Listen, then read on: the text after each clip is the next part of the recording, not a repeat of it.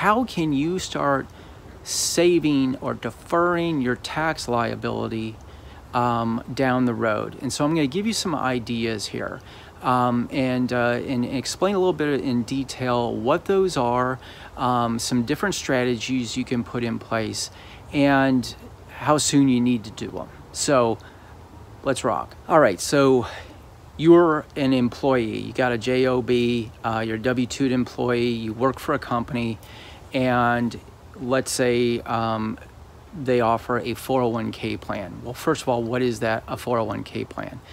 A 401k plan was created by the IRS for you to save for retirement. So typical retirement age is 65.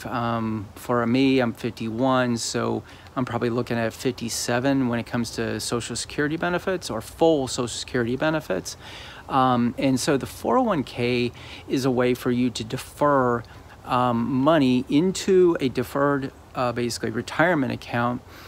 You can invest it into the markets, bond, international equities and international bonds, and stocks or stocks, both domestic and U.S.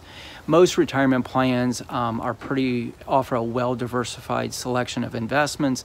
The most common investment selection now, or investment tool that you have available to you now, is what they call a target date fund. And a target date fund allows you to start putting money in to a diversified portfolio, actively managed by a group of professionals. You're diversified between large cap, mid cap, small cap, growth and value, international, and bonds. And the way they structure them is based on your projected retirement date. So for instance, I'm 51, let's say my projected retirement year is 2035. And so, I'm more aggressive today in 2020, and as I get closer to 2035, it becomes more and more conservative. It's a do-it-for-me, plug-and-play, don't worry about it approach. Now, majority of 401k plans that we manage, or all the 401k plans we manage, but most of the 401k plans out there, you can also build your own portfolios within them. Typically, most 401k plans, when you make a trade, you don't pay a trading cost. You do have to take into account the type of share class that those mutual funds are. If you have the ability to have a self-directed account, what that means is it falls under the 401k umbrella, but you're able to possibly buy more individual stocks, bonds, and that kind of thing. So more diversification. It gets a little complicated, but I'm trying to keep this simple. And if you have questions, you want to get into the weeds on this, just reach out to me. So anyways, 401k, I can defer up to, if I'm under the age of 50, I can defer up to $19,500 this year, okay, in 2020. If I'm over 50, like I am, I can do a $19,500 contributions, and also do a catch-up of $6,500. So a total of what is that, 26,000 bucks, right? Sweet, right? If you can do that, then awesome, do it. The other element of a 401k plan is if your company does a profit sharing contribution, and in that case, they can contribute up to $57,000 if you're under the age of 50. If you're doing that catch up of $6,500, that adds another $6,500 to the 57, so you're at $63,500 on that. So if you are in a 401k plan and you can contribute to it, do it, okay? They're great. Here's a couple things you need to know about the 401ks. They are typically, well, no, they're not typically. If you contribute, they don't want you to take the money out until after age 59 and a half, which at that point in a traditional 401k plan, you will then pay ordinary income taxes on the money you pull out. So the money you put in, you haven't paid taxes on because you're contributing off your gross check. And then from there, so you contributed, and let's say you're 65, you're retired, you start pulling money out. On the contributions, you're going to pay ordinary income taxes, and on the gains, you're going to pay ordinary income taxes, okay? So just take into account that whatever you take out of that 401k in retirement, you will pay on traditional 401k, ordinary income tax rates on it, okay? Got it? All right. Now, if you pull out the money prior to 59.5, you are going to pay a 10% penalty plus ordinary income taxes on that. So don't look at your 401k as a savings account or a go-to account to buy a new boat or new 28-inch rims on your car. Unfortunately, I see a lot of people use it that way, and it just tells me they're going to end up working for probably their entire life or just really not living a retirement that they really had envisioned. Now, there is another version of 401k, which most plans have today, and that is the Roth 401k. If you're younger, I like this. If you're older and you don't want to pay taxes in retirement, I like this. In general, I just like it. What the Roth 401k is that you make a contribution, same limits, 19.5, over 50, you can do a catch-up of 6,500, okay? So when you put that money into the plan, you are going to pay taxes today on it. The day you put it in the plan, you pay taxes today. But here's a sweet spot. When you retire and you pull taxes out of the Roth 401k plan, you pay no taxes on what you put in and the gains. Let me repeat that. You do not pay taxes on what you put in or the gains that you have accumulated, okay? One of the biggest expenses in retirement, number one, healthcare. Number two, taxes. They gotta get you one way or another, right? You know, real estate taxes or real estate taxes. You go to the grocery store, you pay taxes. You go to the gas station, you pay taxes. You pay taxes.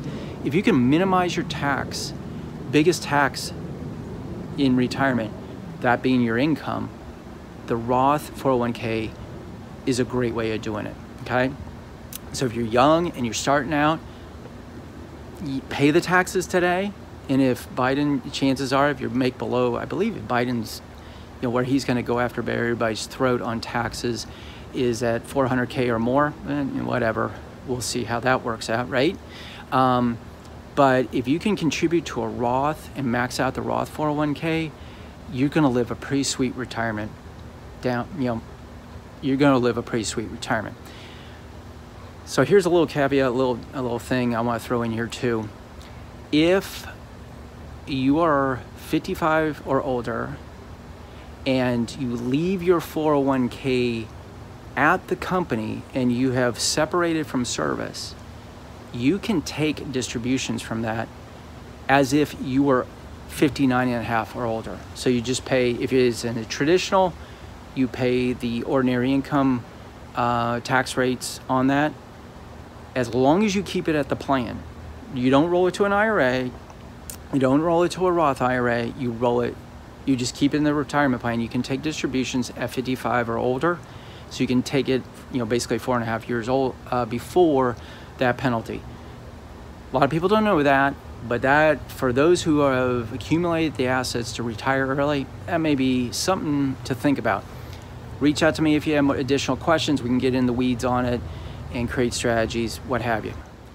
All right, so you're self-employed or you own your own business and you're a sole practitioner. What are your options? Well, you can do what is called a solo 401k, all right? All the limits that you have on a corporate 401k, if you were an employee of a company, apply. So I'm a sole practitioner, right? I'm incorporated as an S Corp. I can have a 401k, and in that 401k, I can contribute, because I'm over the age of 50, 26K, but I also can do a profit sharing contribution, okay? And what was that high-end number? So if I max out my full contribution at 19,500 plus my catch up at 6,500. I can then do a profit sharing contribution, and that is a total of $63,500. Okay, who qualifies? You're a sole practitioner. You have a spouse that works with you, so you and your spouse fall under the solo K umbrella. As long as you keep it that way, you don't fall under reporting regulation or ERISA guidelines. Once you start bringing on employees and adding them to the 401k, totally different ball game, becomes a really complicated situation. So for instance, I had a buddy of mine from high school calls me. He wants to catch up on his retirement, and he's making bank, right? And so we set up a solo 401k. He and his wife are both contributing the 19.5. They're both over the age of 50, so an additional 6,500. And he believes he can probably do a profit sharing contribution for each of them. Okay, so that's a total, if he maxes it out for both of them, that's 63,500 times 2. Boom! Do that for 10 years. Do that for 15 years. That's healthy, right? He can do both a Roth or the traditional 401k, whichever he wants to do. But this is a really great way to really start saving on taxes and take care of your retirement in the meantime, you know? This is a really good way of doing it. It's not complicated. Be careful of who you go to and ask about this, because my buddy who came to me, he went to his bank. His bank is like, you don't need to do a solo K, do an annuity. The only guy who's gonna win on that annuity is his banker. I don't know if I can say that, but I did. So anyhow, my whole point of this is understand how the guy gets paid, the guy you work with. Solo Ks are awesome.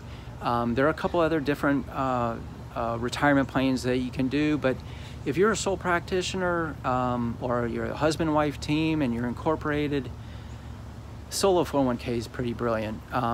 It's hard to pass up. So I think I've covered a lot today. There's a whole lot more. Looking at, I think in future videos, I'm going to hit upon LLCs and how those could work as a investment vehicle. And talk a little bit about some other retirement type plans that small companies can use. But today, I think that's it. I think I've maybe melted your brain at this point. In the meantime, you got questions, just reach out to me. Contact information's down below. In the meantime, dude, do your homework, work hard, and most importantly, live loud. Peace.